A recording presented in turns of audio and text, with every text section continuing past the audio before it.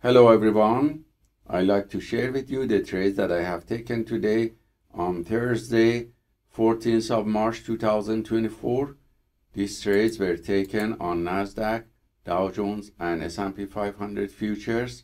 If we look at the 1 hour macro chart, we see that the price was fluctuating above the previous day close, and during the London session it started to go up, but later on pre-market the price started to go down.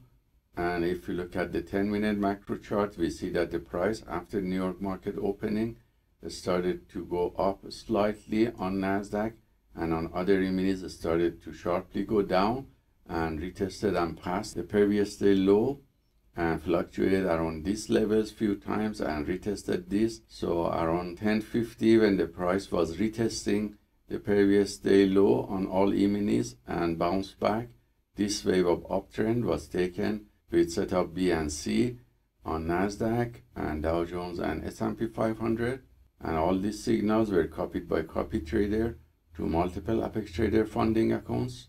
And you see the performance on one of these accounts here, which was positive, showing the profit factor of 4.46 with 61% win rate from the long positions taken and the average win to loss ratio of 2.84.